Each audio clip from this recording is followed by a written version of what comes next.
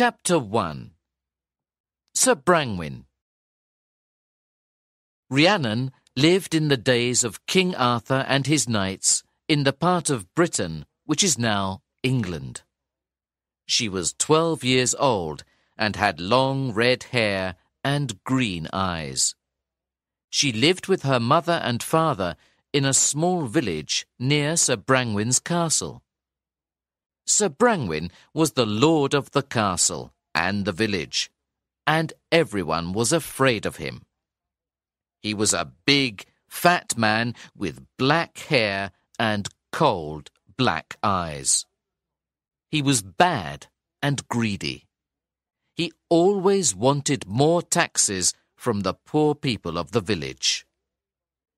Simon Grimstone was Rhiannon's father, and he was brave and kind. He was a tall, thin man with blonde hair and kind brown eyes. The people of the village liked Simon because he always helped them. He was not afraid of Sir Brangwyn. One day, Sir Brangwyn and his knights rode to the village and stopped in front of Simon's house. "Simon Grimstone!" cried Sir Brangwyn. "You killed a deer in my forest. No one can go into my forest. My men are taking you to prison." "That's not true," said Simon. "I didn't go into your forest, and I didn't kill a deer." "Take him to prison," said Sir Brangwyn to his men. "You want to put me in prison because I'm not afraid of you," said Simon. "You're a greedy man. The people of this village are hungry because you take all their money." "Be quiet," cried Sir Brangwyn angrily. "You'll be quiet in prison, Simon Grimstone." Simon's wife, Marianne, was standing behind her husband and started crying. "Take his wife too," said Sir Brangwyn. "She can work in the castle kitchen and pay for the food her husband eats." "Oh, please don't take me away from my daughter," said Marianne, crying. "There's no one who can look after her. She'll be alone." "Please, don't take my mother away," cried Rhiannon. But the Lord's men didn't listen to Rhiannon and took her parents away. "When can I see my parents again?" she asked, crying. The Lord's men laughed and rode away. The villagers were angry, but they could do nothing. After that day, they called Rhiannon Sir Brangwyn's orphan. Rhiannon went inside her house and sat by the small fire in the cold room. She was very sad and lonely. "What will I do without my parents?" she thought. "I must find a job." Sir Brangwyn liked eating all kinds of food, but truffles were his favourite. It was very hard to find them because they grew under the ground, on the roots of trees. Rhiannon decided to look for truffles for Sir Brangwyn. Now she had a job. Every morning, Rhiannon went to the forest with a big basket. She looked for truffles all day long. At the end of the day, she looked in her basket, but she saw very few truffles. "I only found 3 truffles today," she thought sadly. "And Sir Brangwyn wants lots of them for his dinners. He'll be angry. How can I find more truffles?" At night, she always thought about her poor father and mother. Sir Brangwyn liked hunting in the forest with his knights. He often rode through the forest when Rhiannon was looking for truffles. He and his men always made a lot of noise and scared the animals. The villagers said there were strange animals in Sir Brangwyn's forest, like unicorns and dragons. Chapter 2. The Little White Horse. Rhiannon continued looking for truffles in the forest every day for a year. One afternoon, she heard a noise behind her. She turned around and... what did she see? A beautiful little horse. It was white, and it had a lovely mane and tail. One of the villagers saw the beautiful little horse that evening, and he told his friends. I saw a young white horse in the forest, and it was following Rhiannon, he said. It was a very beautiful animal. Perhaps we can catch it and give it to Sir Brangwen. And pay less taxes, said a young man. That's a good idea, said an old woman. The next day, the men from the village tried to catch the little white horse, but it ran away into the dark forest. That evening, Rhiannon came home with a basket full of big truffles. Where did you find those big truffles? Asked one of the men of the village. A friendly little horse helped me find them, said Rhiannon happily. Did you hear that, Richard? Said the man to his friend. The little horse helped her find the truffles. The next morning, everyone in the village went to the forest to look for it. If we find lots of truffles, we can use them to pay our taxes to Sir Brangwen, said a young man. Yes, and we'll have money to buy food, said a thin young woman with 2 hungry children. They looked everywhere in the forest, but they could not find the beautiful little horse. It was hiding in a secret place. When they went back to the village, the little horse came to see Rhiannon. She followed him and found a lot of truffles for her basket. The beautiful little horse liked Rhiannon and wanted to help her.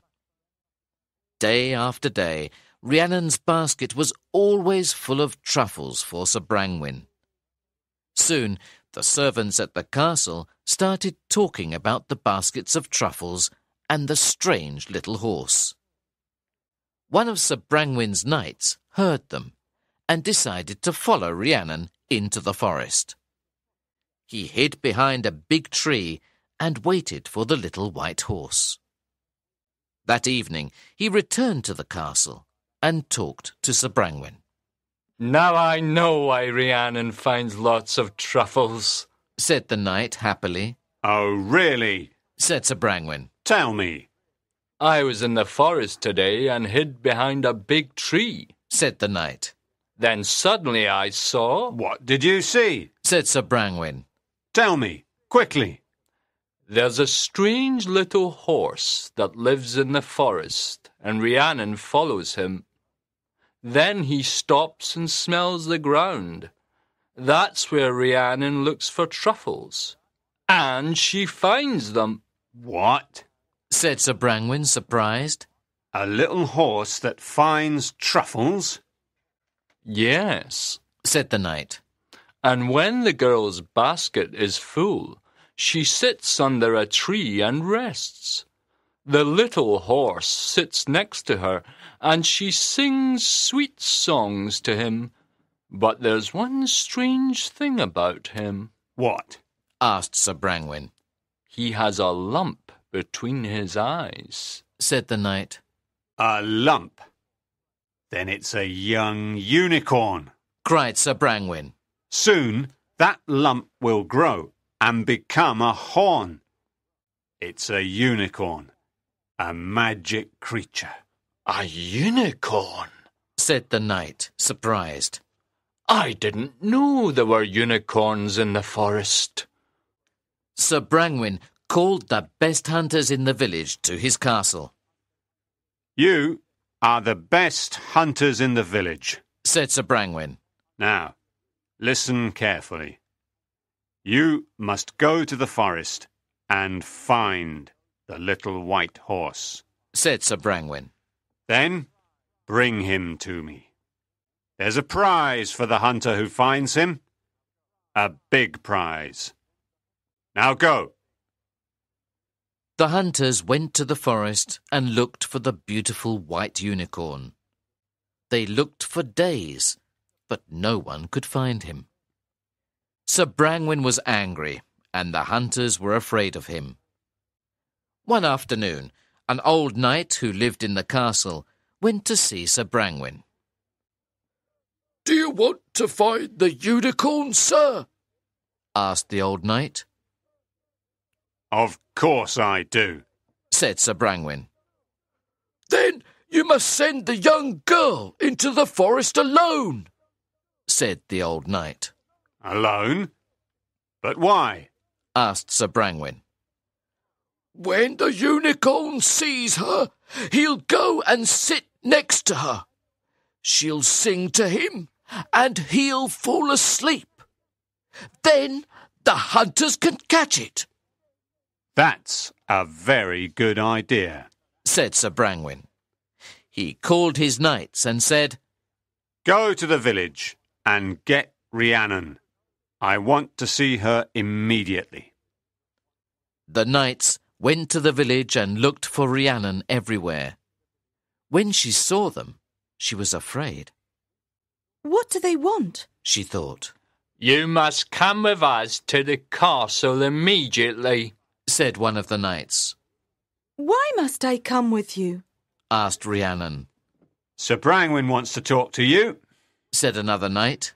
Get on this horse, quickly. Rhiannon got on the horse and went to the castle with the knights. Chapter 3. Rhiannon's Secret. The knights took Rhiannon to the castle.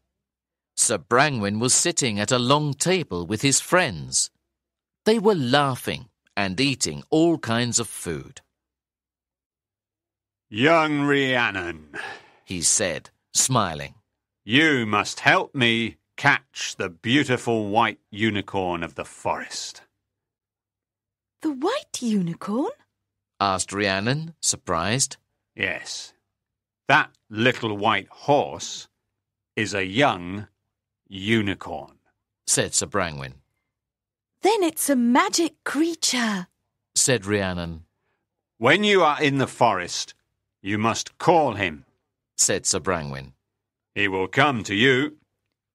Oh no, said Rhiannon. The little unicorn is my friend. He loves me. I can't do what you ask. You must do what I ask, cried Sir Brangwyn. I'm your lord. If you don't listen to me, I'll kill your father and mother. Rhiannon started crying and couldn't stop. What could she do? She felt terrible. Tomorrow morning, we're going to the forest to catch the unicorn, said Sir Brangwyn angrily. He looked at one of his knights and said, Take this girl away. She can sleep in the hall. I want to finish my meal now. Bring in the roast chicken and the truffles. Quickly. Poor Rhiannon did not sleep all night. Early the next morning, Sir Brangwyn and his knights took her to the forest. Sir Brangwyn and his men hid behind some trees, and Rhiannon sat on the grass. They waited all day and all night. When the moon was high in the sky, the young unicorn came and sat next to Rhiannon. He looked at her with his big eyes and put his nose next to her cheek. He was happy when he was with his friend. But Rhiannon could not sing because she was afraid and unhappy. Suddenly, Sir Brangwyn came riding through the forest on his big black horse.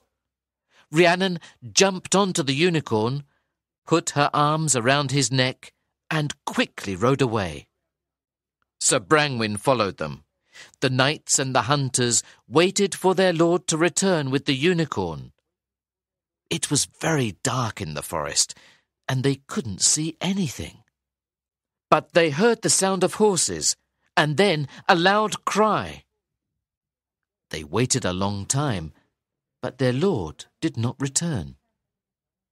Very early the next morning, the knights and hunters started looking for Sir Brangwyn. After many hours, they found him in the forest. There was blood everywhere. The blood came from his heart. "He's dead," said one knight. But who killed him? Asked another knight. I don't know, said a young hunter. Everyone looked at Sir Brangwyn's body, but no one was sad. His son, Sir Ivor, was the new lord. He was a kind, friendly young man, and everyone liked him. He helped the villagers, and the men in prison were all free. Rhiannon's parents finally went back to their home, and she was very happy. "Rhiannon," her father asked. "Who killed Sir Brangwyn? You were in the forest that night." It's a secret, Father. It's my secret, said Rhiannon, smiling. All I can say is this. Unicorns have parents too.